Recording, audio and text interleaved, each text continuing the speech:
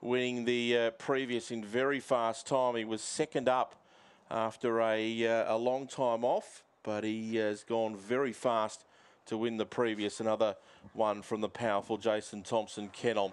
Green light on for the last of the day, the 13th, the grade 5. They're set.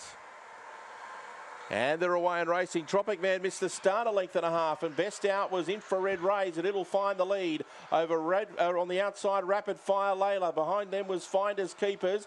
Tropic Man tries to recover on the rail, Narcissus, and without reason at the rear, but it is Infrared Rays the leader. After it was Rapid Fire Layla. On the inside coming through was Finders Keepers, but Infrared Rays won it over Rapid Fire Layla and Finders Keepers. Fourth across the line was Tropic Man, blew it at the start. Next in Narcissus Without Reason was last. 22 and 14 the run to race 13.